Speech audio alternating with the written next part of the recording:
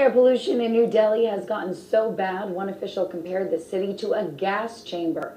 More than 30 flights were rerouted Sunday because pilots couldn't see through the thick smog to land. New Delhi's air pollution has reached its highest level in more than 3 years. The toxic smog blanketing the city is so thick it can be seen from space. Experts say breathing the air there is like smoking 50 cigarettes a day.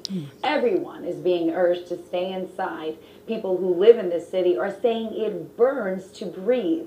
Officials are taking desperate measures to combat the pollution. Construction projects have been temporarily halted, and driving restrictions are in place for private vehicles. Air pollution in New Delhi typically peaks at this time of the year. Fireworks from the Hindu festival Diwali sent smoke into the air, and farmers in neighboring areas burn their fields to clear them after harvest.